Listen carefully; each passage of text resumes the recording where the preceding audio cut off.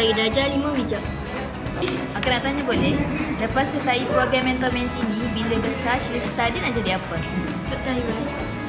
Okey. Boleh adik kongsikan perkara-perkara menarik tak yang tak dapat dilupakan sepanjang tempoh program ni? Yang tak dapat dilupakan, saya mengawal drone dengan mahir. Yang kedua, saya membina kren dengan semangat berpasukan. Okey.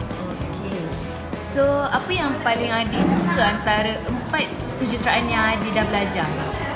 Elektrik. Sebab? Disebabkan dia boleh membina macam-macam. Macam silat seperti kren, solar. Okey, itu saja. Terima kasih.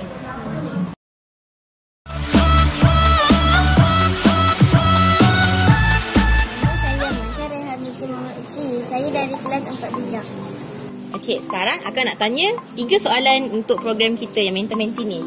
Lepas sertai program Mentor Menti, bila besar cita-cita adik nak jadi apa? Cita-cita saya nak jadi pensyarah. Okey, soalan kedua. Boleh adik kongsikan perkara-perkara menarik yang tak dapat dilupakan sepanjang tempoh program?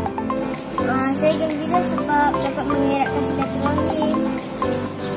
Selain daripada tu, apa yang seronok masa buat eksperimen?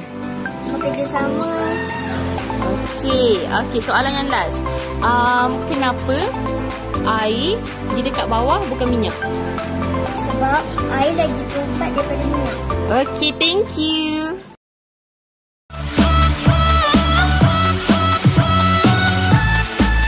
Nama saya Mohd Disempurnakan. Saya tinggal di Pagoh. Saya dari kelas 4 bijak. Okey, soalan pertama. Lepas sertai program Mentor Menti, bila besar cita-cita adik nak jadi apa? Pilot. Jadi pilot. Boleh adik kongsikan perkara-perkara menarik yang tak dapat dilupakan sepanjang tempoh program? Seronok. Selain daripada seronok? Rasa sangat gembira lah. Rasa sangat gembira.